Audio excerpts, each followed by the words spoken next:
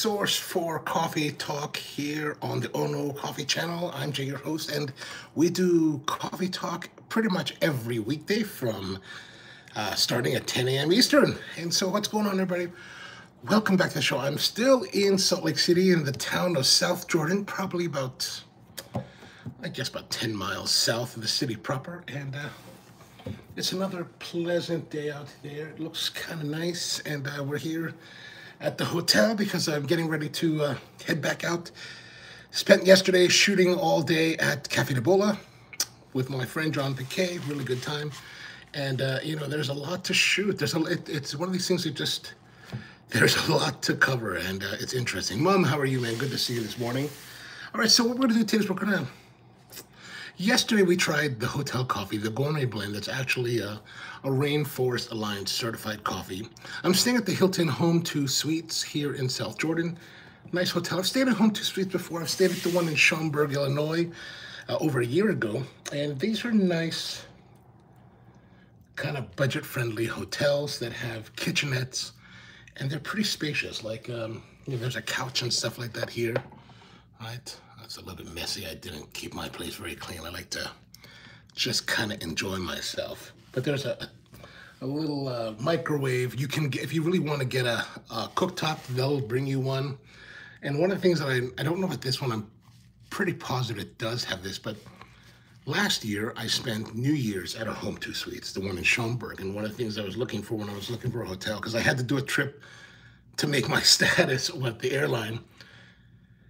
And I called them up and I was like, do you guys have an outdoor grill? And they're like, yeah, we got an outdoor grill. So I believe this one probably has the same thing, outdoor grills for guests to use.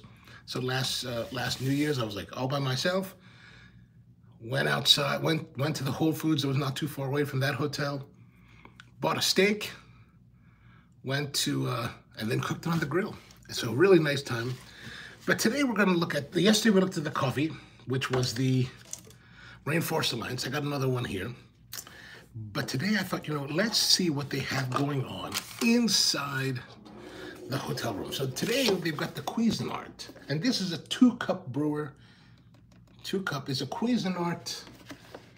What model is it?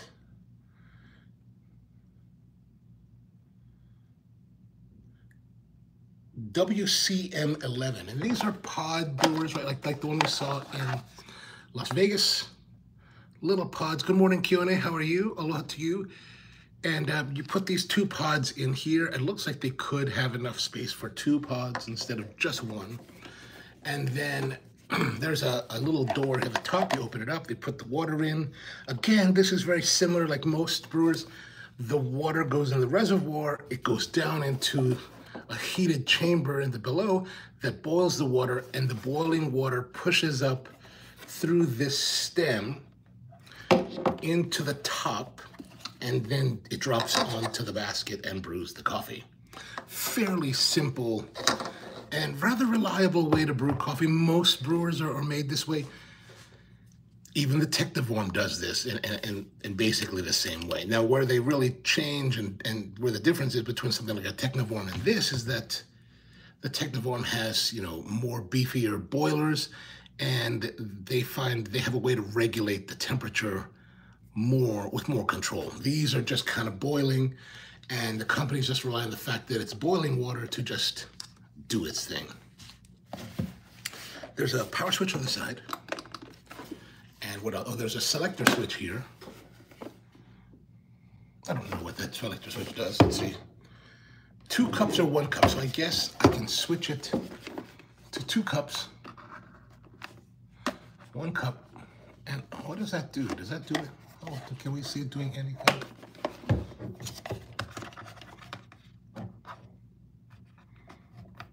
No, that doesn't do anything there. The orifices at the bottom of these are 2 different. So as you can see, this one's bigger, that one's smaller, maybe. I don't know why that is. That seems odd, but we're gonna set it to this way, to the single cup. And then we have we have a selection of choices for coffees today. We have our fresh coffee inside. This is some kind of generic coffee. I have no idea what that is. There is a coffee bean and tea leaf Brazil. Right. And then we've got 2 packs of the Rainforest blend. And I guess this is this is a coffee bean and tea leaves, you know, Rainforest certified coffees that they blend together. And I don't know, what do you think? And what coffees do you think we should try? Rainforest blend, Brazil blend, or maybe we should do one of each. Like, well, we'll exclude that. Maybe do one of each. We've got a 2-cup brewer, right? 2-cup brewers right here. We can do one of each. Right? Let's try that. Let me just do some adjustment here with our setup. Maybe give me a little more space. And let's tilt down a little bit. Yeah, let's do that. Let's do that. All right, let's sit down. Can the cable reach the wall socket, which is right behind the phone? I didn't do much testing of all this before we started, so. Oh yeah, it does reach. Excellent, excellent. So what we're gonna do is we're gonna put that in here, but then we're gonna do a tasting, right? We're gonna do the Brazil, and then we'll switch it to 2 cups. And now we're switched to 2 cups. The power is on. I can hear it boiling a little bit. So we're gonna do Brazil. And we also have 2 cups here, right? So that's why we can go for this. Okay, this is the Brazil. We're gonna put the Brazil on the right, on this side, the right side for you. And then we do the Rainforest blend. There's some, now that the roaster, the brewer is on, there is some aromatics coming off, and it's very unpleasant. Gosh, actually, it's horribly unpleasant. Like, imagine like old stale coffee just sitting there, heating in your nose. Gosh.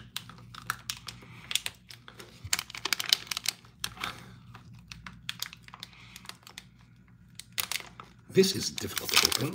Okay, so Rainforest, oh my gosh. Wow, that is really horrific. Okay, so we'll put that in here. We got 2, Brazil, Rainforest. And Keone says it would be interesting if there's a difference. I hope there is. Gosh, it would be terrible if it wasn't. So put that there. 2 cups here. And I've got the coffee from downstairs from yesterday as our control, or just as a comparison, because it's a gourmet Rainforest certified. Oh my gosh, man. I very rarely get the gag reflex, but wow, that is just horrific. All right, so let's pour this in here. We're gonna pour the whole, this is about 12 ounces, 16 ounces of water. Should probably pour 8, I think these are probably better for 8-ounce, 4-ounce pours, right? So maybe I'll just pour half of it and see how we do. All right, we'll do that. All right, let's go. You heard that big spurt? I'll go a little bit more. Okay, that's, oh my gosh, man.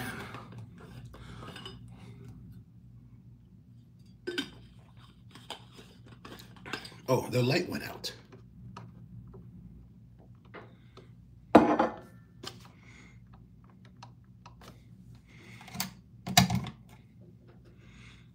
What's going on here?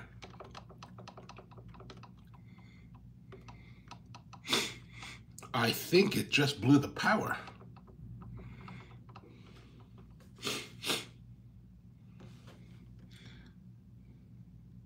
Because my phone is plugged into the wall and it's no longer charging.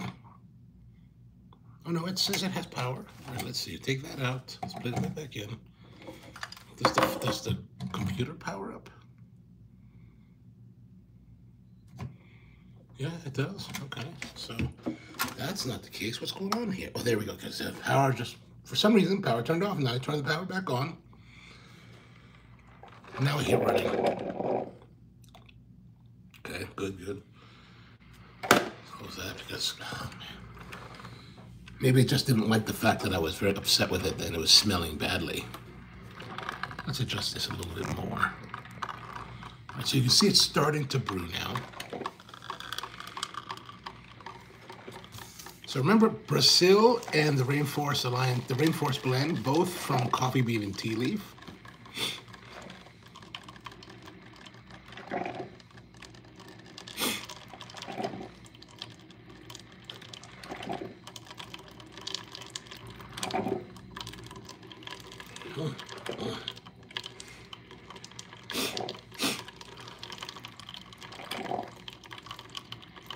So again, why are we doing this? Because, you know, I realize the fact that people come on trips and, you know, sometimes, and here's the thing. So like, I don't bring coffee with me normally, right?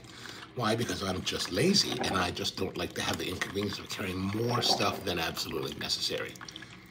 So I'd much rather go and seek out coffee when I'm traveling, visiting different coffee shops and whatnot. But I realize that people don't always have that option. You know, depending on what your travel schedule is like, or the reason you're traveling, you may not have the ability to go places.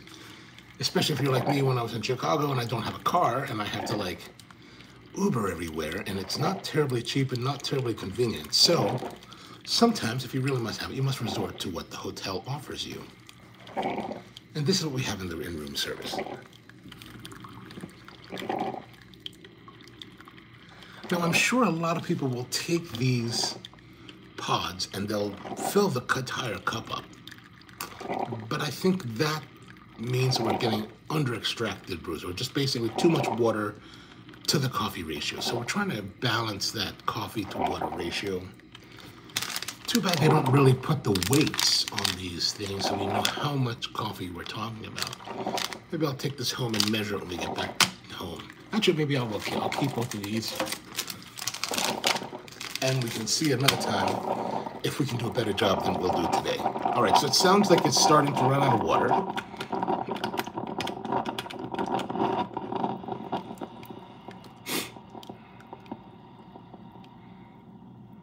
Yep, all right, good. And the nice thing about these pods is that, you know, when you're finished, ouch, that hurts. When you're finished, whoa, dangerous. Let me turn this off.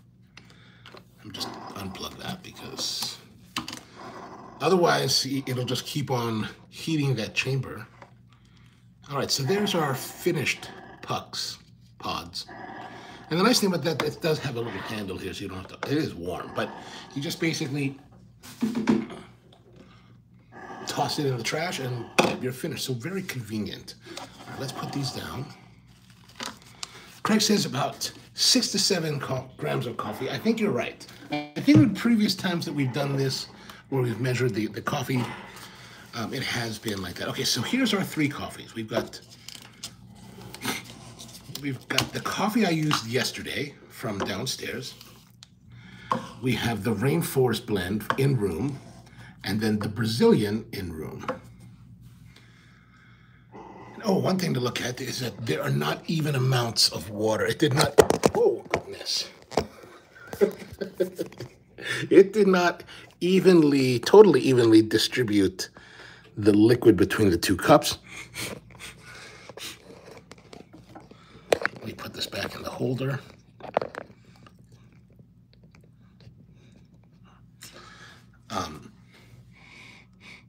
Oh, that is just putrid smelling. Wow, it's so horrific. You just want to smell it more to confirm that it smells horrific. Wow, that's god-awful smell. More pleasant, a little bit more. Wow, I just want to smell it to see how horrifying it smells. Holy moly. Better. Smells kind of like tomato sauce today.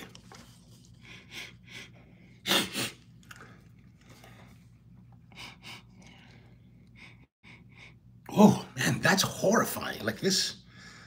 Okay, let's go the other way, right? We're going to go from yesterday's control.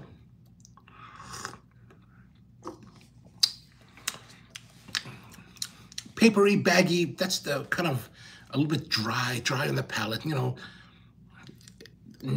Maybe not as good as yesterday, or maybe just because I was having more mochi. Oh, I do have one more of those mochi sodas left. I'm gonna have to grab one of those. Okay, this is okay. Like it's okay. The in-room rainforest blend.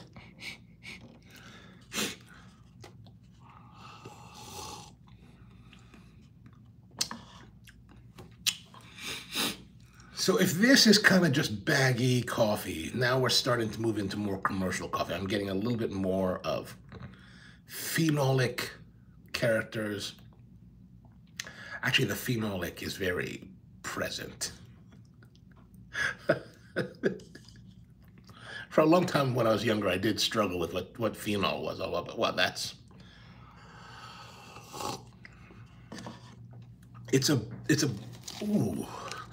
it's a blend of coffees, but ooh. Craig says, future is why I bring coffee with me. Yeah, I get it. I get why people do it. I'm just lazy. Like I would, under normal circumstances, I'd never drink this coffee in the hotel room, right? Like I just never do. Like I'll go out and buy it, right? Because most of the time I'm actually in a situation where I can go out for coffee. And again, like I mentioned the other day, I don't really need coffee to get my day rolling. All right, so now let's go to our Brazil from In-Room Coffee.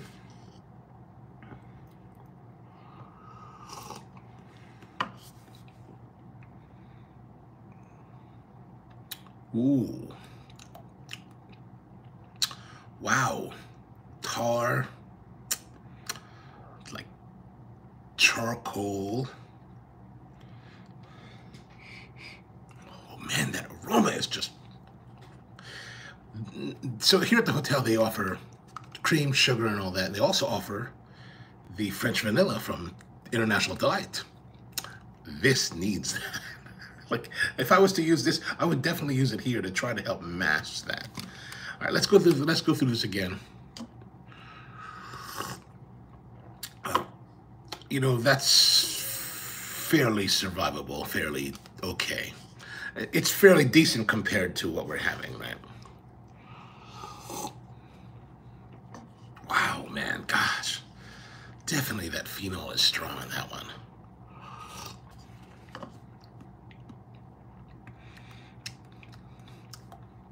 Like, that is so horrific. I just want to get, like, I do want to expectorate it. Like, I want to, oh my God. All right, we're going to get that mochi soda.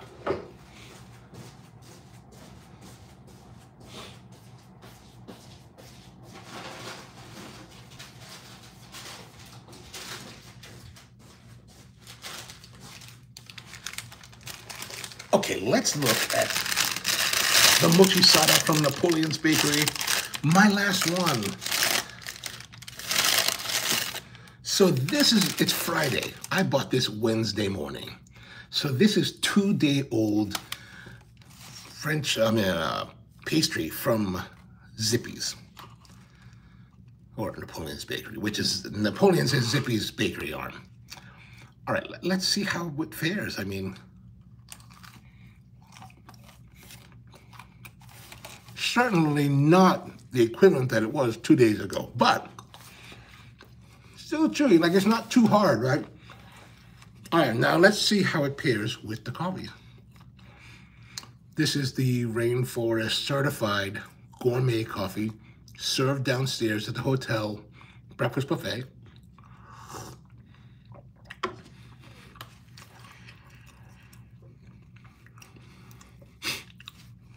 Okay. Not terrible. Not great, but not terrible. Now we're to the Rainforest blend in-room.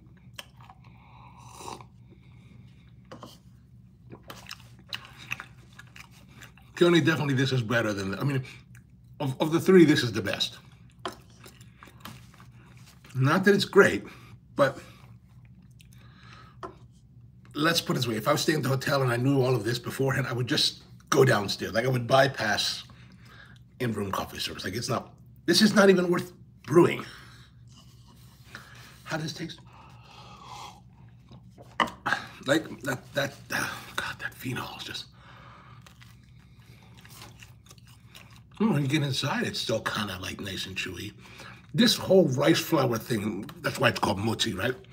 Just gives it more of that chewiness. Like I said, like a pão de queijo.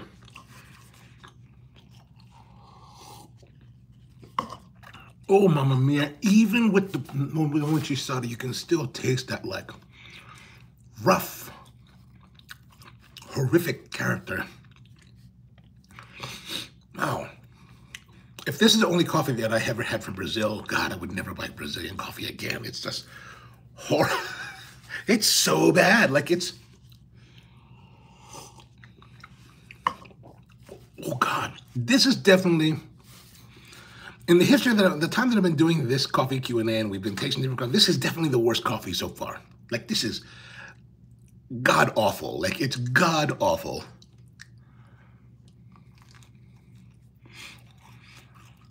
Oh, more taste.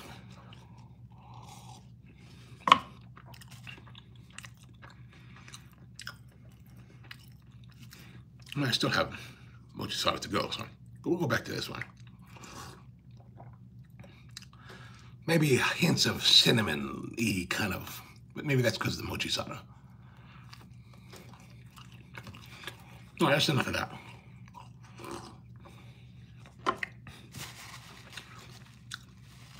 I don't know if I said this on this show, but after I left Vegas, I went to visit some friends in St. George. And one of my friend that I went to visit, Annie Ruth Pimentel, she's a producer from El Salvador that owns a place called Loma La Gloria.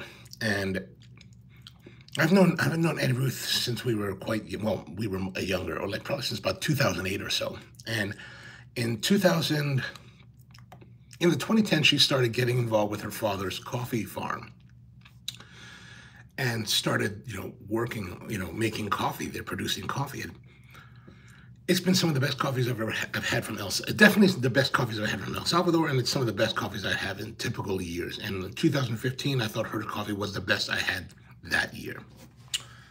And so I stopped by to visit them on the way up here. And she was like, hey, you're going to go visit your friend, why don't you bring him some samples? And I was like, sure, I'll bring him some samples. And so she's like, I got there and I brought it to him yesterday. And he's like, well, I don't really have a sample roaster. So would you mind roasting them for me? And I was like, oh, sure, no problem. So I thought I'd show them to you today. Maybe we'll get more into them in the coming weeks. These are the 2024 lots. And she gave us 4 samples of coffee. So let's have a look at them. I think I'm kind of interested for myself in a couple of these, right? Are these the same? What are they? Oh, they're different. Okay, they're all different. So this is the 2024 crop. These are green samples, and if you're not too familiar, when you're looking for coffees as a buyer, the producers or importers or brokers or whatever exporters will send you green samples of the coffee for you to roast and taste and evaluate to decide whether or not you're interested in purchasing. And this is a black honey. You can see by here the BH, it's black honey. And you can kind of see the green bean here. So we got a black honey. She typically does red bourbon. Oh yeah, this is a red bourbon. One of the nice things that I like about Annie is that she's a big proponent of red bourbon, right? And red bourbon is this kind of like traditional coffee that's grown in El Salvador, but it's also been under assault, especially by what we call the CBB or La Broca. And that La Broca is this little mite that eats the coffee, that likes to eat the coffee cherries and eats the coffee bean, and it bores through the bean and like destroys it essentially. And like if you've ever had coffee that was really dirty tasting, chances are that had coffee that was infested by La Broca. And a lot of times with commercial grade coffees, they will include the damaged bean because, they're trading that coffee on their contracts are said they can have so many acceptable defects. and that would be part of that. What else we have? Another one here. We have also red bourbon. This is a red honey process. And so if you're not too familiar with the honey processes, honey process is essentially what we used to call pulp natural. And what happens is, so there are the main way of processing coffee in Central America over the years has been the wash method. You take the ripe coffee cherries, you split the beans out of them in a mill, and it separates, depulping. You separate the pulp from the bean. The bean is covered in mucilage. Now, under pulp natural, you would just leave that the way it is and just rake it onto your patios and let it dry. Maybe 15 years ago or so, they started doing these honey coffees. And it's essentially pulp natural with with certain amounts of the mucilage covering the bean removed, right? So black honey is essentially the old pulp natural. So typically that means that all of the mucilage that's naturally on the bean is left there. Red has some of that removed. Sometimes they will use water fermentation like you would in a wash process. You'll put the mucilage covered beans into the water tank, ferment it for just a little bit, then pull it out and then rake it. That would be more red honey. Or you can use what they call a demucilaging machine, which is in Spanish. I only used to know it in Spanish, demucilaginadora, and basically that mechanically removes however much of the mucilage you set the machine to. So there's red, and then, oh look, there's even, these must be all honeys. Okay, so this is a yellow honey, right? There's the yellowy. And so there's black, there's red, there's yellow, black, red, orange, yellow, white. Those are typically the terms people use in coffee producing nations to denote how much of the mucilage is removed. There's no necessarily, they're not set percentages. No, there's no ICO setting set percentages of mucilage removed. It all kind of varies depending on whoever's producing it and how much they decide to remove and what designation they call it. If it was me and I was producing the coffee, I wouldn't call it white honey. I would call it lychee honey because I think it's kind of a fun name. Oh, here's the coffee that I'm really interested in. This is their new unicorn coffee. And this coffee is actually replacing their natural processed coffee. So this is a double fermentation natural, right? So the idea is basically they'll dry it for a couple of days, rehydrate it, then dry it completely. So instead of taking 21 days to dry and process this coffee as a natural coffee, it takes maybe 23 to 24 days. So just a couple extra days.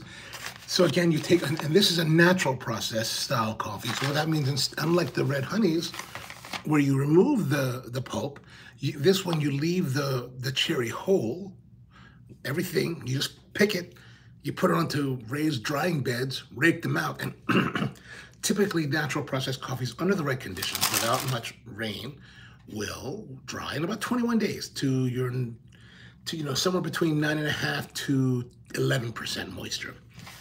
In this case, like I said, they'll let it dry in the sun for a couple days, rehydrate, and then finish drying. Good morning, Michael. How are you doing? Have you tried lychee honey before? I have not tried lychee honey. Is that, I don't even know, I was just making that up. I don't really know what that is. What is that? But this is their new natural, and it's called the unicorn. And I love her artwork on her bags and her stuff. Like the one that she did for her wedding coffee was terribly cute. Like all of it's terribly cute. Like I like that. So it's her. This represents their coffee, and that's her and Jeff and Nina and Maki and Tachi. They're two Siberian Huskies who are super friendly dogs as well. And so I'm going to put these through evaluation. I'm going to share that evaluation with you. We're going to show you how I would typically evaluate a coffee. And yeah, that's going to be some of the content coming up. And then we're going to do some roasting for it. Shout out to the person who came up with the term. That is a good one. That is a good. I don't know, and I do wonder, was it some buyer that came up with the name honey, or was it some producer that thought of the word miel? That's the one I don't know. All right, well, I guess that's what I have for you today. Thank you very much. I hope you have a wonderful weekend. I'm still here in Salt Lake City. I've got to get ready. I've got to be down to Cafe de Bola about 9:30. In about an hour, I've got to be down there. We're going to start shooting again. Now, a lot of it's a little bit more interviewing, a little bit more, there's so much more background I still want to learn. Like, because, we're doing it in the middle of service. So people come in and we take a break from our talks, and then, today I'm going to try some of the more esoteric coffees. And if you're not too familiar, he's got a menu right now that has, one coffee is a very rare coffee from Colombia, $75 a cup. We're gonna have to give that a try today. So I figured I would do all this tasting or talking and hanging out, and then I'm gonna go and try these other coffees and see what the experience is. And I think that would I didn't want to do that first like I normally do. Like normally when I go to a coffee place, I'll just get into it right away. But this one, I know John, so we've got time to relax and get in the groove. And so, yeah. Yeah, for sure, Kyoto. We're going to do that.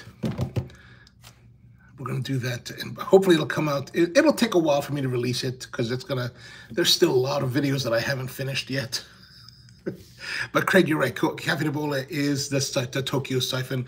If you see on my Instagram, my last post on Instagram is actually his siphon, where he uses a company called Akira Koki, which is a Taiwanese brand, where him and his wife are actually good friends with the owner of Akira Koki. So John is the North American distributor, and they've been producing some items because John has asked them to. Said, hey, this would be a good product, like the siphon burners. And actually, it's a really nice one. Like, I've had the Hario, and then I have this other one, Akira. Maybe it's the same company. Anyway, the first generation of those heaters I got from John, and they were solid. But this one, you can see sleeker design, really much better quality. So, and he's got a 3-group one, which is pretty darn cool. Yeah, my siphon is a Tokyo. Actually, I have a Tokyo as well. Those are very nice. What I don't have is the Hario siphon. Most of my siphons are actually Yama. I've got tons of Yama siphons. Actually, I've got way too many. Like, I have the lowers. Now it's mostly just the lower orbs and the stands. At Spro, we've pretty much broken all of our tops, and we always buy more tops. And then we break them, and then, because they're always in service, right? All right, so we're going to see you tomorrow, or not tomorrow, but on Monday again. I'll be back home at our typical location. So, hope you have a wonderful weekend, and see you next time.